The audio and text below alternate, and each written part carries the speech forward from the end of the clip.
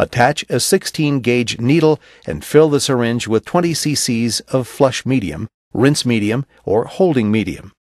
The filter rinse process requires 40 to 60 cc's to properly rinse the filter and screen. Please note that you must only use 2-part syringes, CellSafe brand or HSW brand. Medium to swirl and then invert the cup and dump the contents into the search dish. Swirl and dump. Use the 20 cc syringe to wash down the filter sidewalls, leaving a 6 to 7 mm fluid depth in the filter. Remove the needle from the syringe, hold the filter at eye level, and then place the syringe nipple directly onto the screen.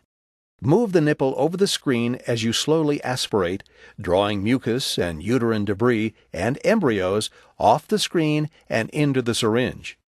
Gently expel the syringe contents into the search dish. For later searches will settle to the